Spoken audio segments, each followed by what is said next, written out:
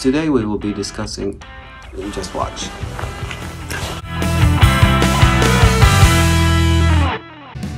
There are many varieties of cooking fat. Are they good? Some of them is good, or are they all bad? That's what we're talking about in this video. If you want to support this channel and see more videos like this, please like and subscribe.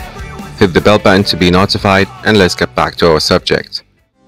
Once upon a time, there was a princess who was told by her trusted advisor that sugar is good and fat is bad.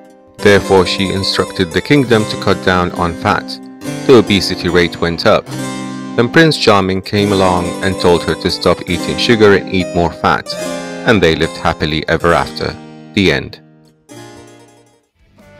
Fat can be divided into three main categories, and we will talk about each in details.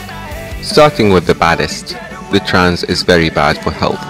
It's banned in many countries, however you can still see it here and there.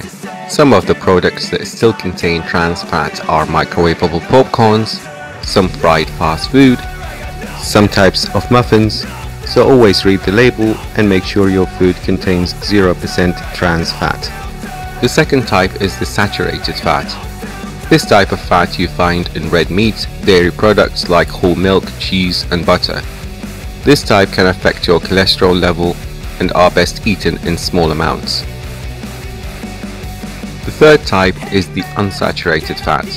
In brief, if the fat you are using is fluid in room temperature, then most likely it's an unsaturated type of fat, like the ones you get from olives, nuts, seeds, avocados and fish. So in brief, get your calories from fats instead of sugar. Get the ones that remain liquid in room temperature, limit the solid fat, and avoid trans fat completely. For videos like this, like and subscribe.